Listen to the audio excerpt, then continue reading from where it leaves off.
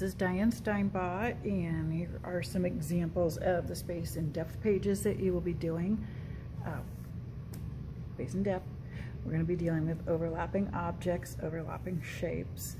Objects that are furthest from the observer will be higher on the picture plane. Converging lines, objects will be smaller as they get further away. Objects in the foreground will have sharp focus. In the background will be blurry. Objects in the foreground will be brighter and richer in color, and objects in the background will be duller. And your job is to provide illustrations for each one of these concepts to demonstrate your comprehension of each. Therefore, you have to have 6 illustrations altogether, each clearly focusing on one of the concepts. This is Megan Burke from, like, I don't know, forever ago. I really liked this one. She worked so hard on her #1, overlapping shapes. She has the fence overlapping the trees, and the trees overlapping the building, and the building overlapping itself, and the building overlapping the hills. So that one clearly shows overlapping. Here we have objects are higher on the picture plane. So she kind of wore herself out on that one. Can you tell? She did all that detail, and now she's kind of like just 2 little sticky trees. But she's got trees that are close, trees that are medium distance, and trees that are far away, going up higher. This is a page that I worked on, and we have the converging lines.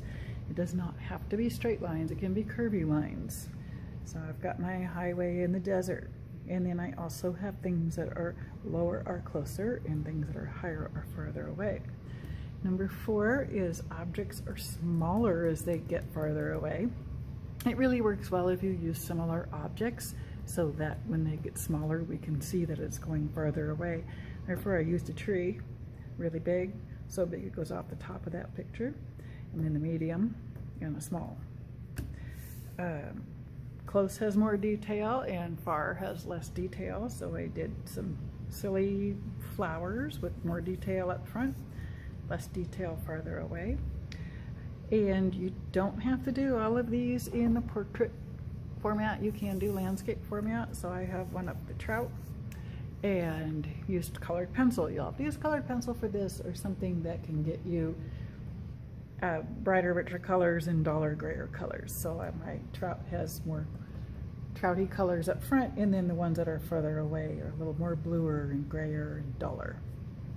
You can see if I can zoom in on that slowly so you don't get seasick. Oh, okay. Actually, I should probably do all of them, huh?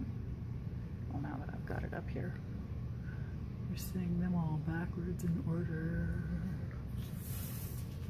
Okay, so that's your job. And you have learned a lot about drawing, so I'm expecting to see that you can do organic and freeform and geometric shapes and texture and shading, along with showing me space and depth.